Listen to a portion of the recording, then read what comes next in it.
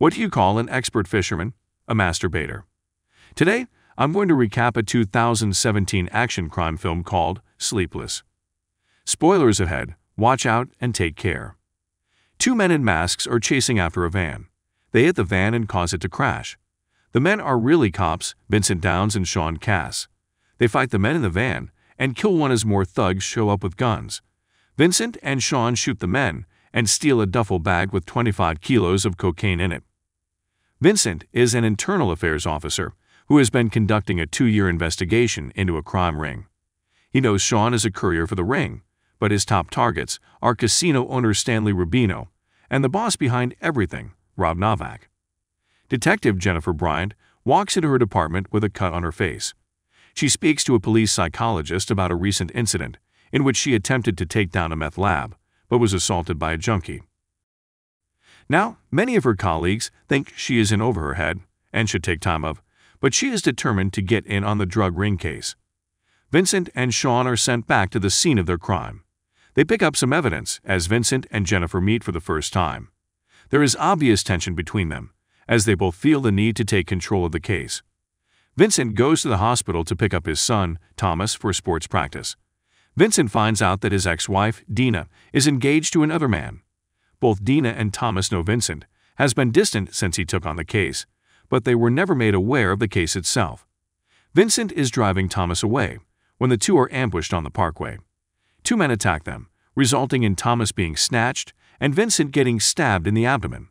Almost immediately, Vincent receives a call from Rubino.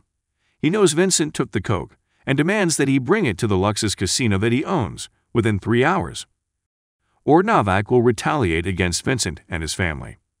Sean finds Vincent tending to his wound. Vincent blows upon Sean and orders him to bring in the bag of coke before they are all in trouble.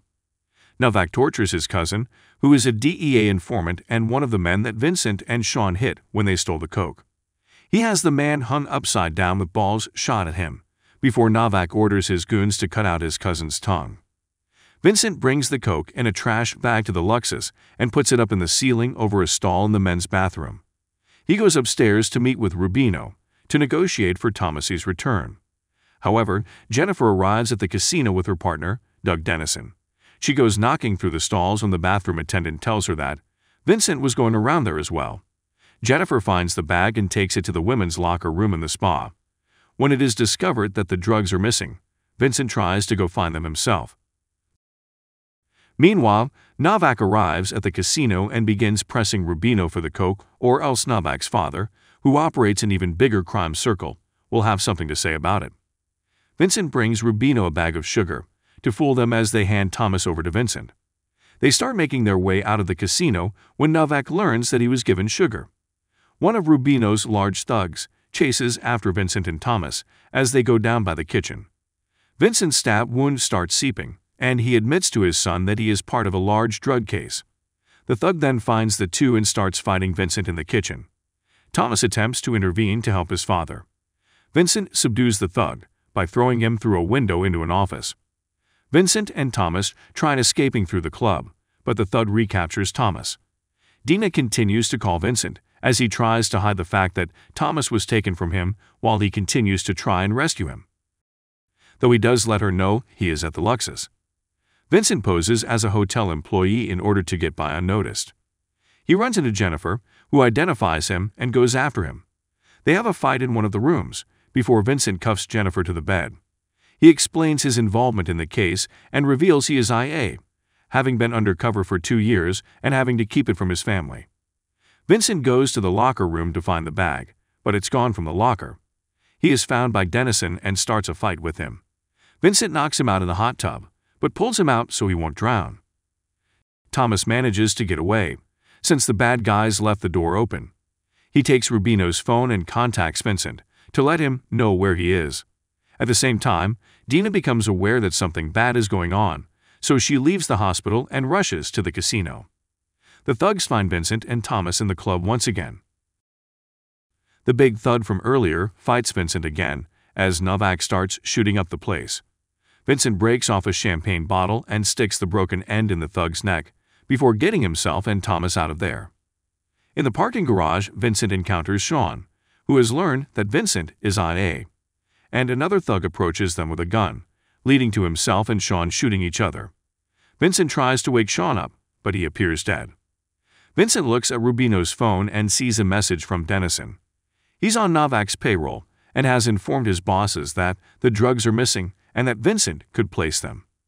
Jennifer and Dennison find the thug and Sean in the parking garage. Dennison goes to Sean, who is still alive. When Dennison asks Sean if Vincent knows of Dennison's involvement, Sean just tells him to go fuck himself. Dennison suffocates Sean to death, while still lying to Jennifer. Vincent and Thomas try to get out of the casino as the bad guys chase after them. Rubino tries to get away, but he is arrested by Jennifer, Dennison, and a group of other officers. Vincent and Thomas take a sports car from the lobby and drive into the garage as Novak straps up and puts on a mask. In the garage, Novak starts shooting tear gas canisters all around the place as Vincent and Thomas try to get away. More thugs come in, just as Dina shows up with her own gun. The thugs get killed before Novak has Vincent and his family cornered. Vincent steps out and tries to negotiate with Novak, but Novak shoots Vincent in the chest. Vincent falls to the ground and shoots Novak in the neck and heart, killing him. Vincent manages to call Jennifer's phone and play back Dennison's voicemail so she can hear. Now that she knows the truth, she attempts to shoot Dennison, but he grabs her gun and shoots her first. He then kills Rubino and the driver, causing the car to flip over and crash. The other officers arrive and get Dennison out. He claims that Rubino went crazy and that he killed Jennifer, but she crawls out of the car and tells the other officers to arrest Dennison. Vincent and Jennifer are both taken to the hospital. Both of them eventually wake up, with Dina and Thomas sitting by Vincent's bed. Jennifer goes to Vincent's room. He tells her she's a great cop. The CSI team is sweeping up the garage where Novak and his thugs lie dead. Novak's phone rings, and it's his dad calling. A DEA's agent on their payroll answers the phone and tells Novak's dad that there's been a problem. If you enjoyed this video, don't be shy to hit the like button, and if you disliked it, hit the dislike button twice just to be sure. You should watch the full movie. Thank you very much for watching.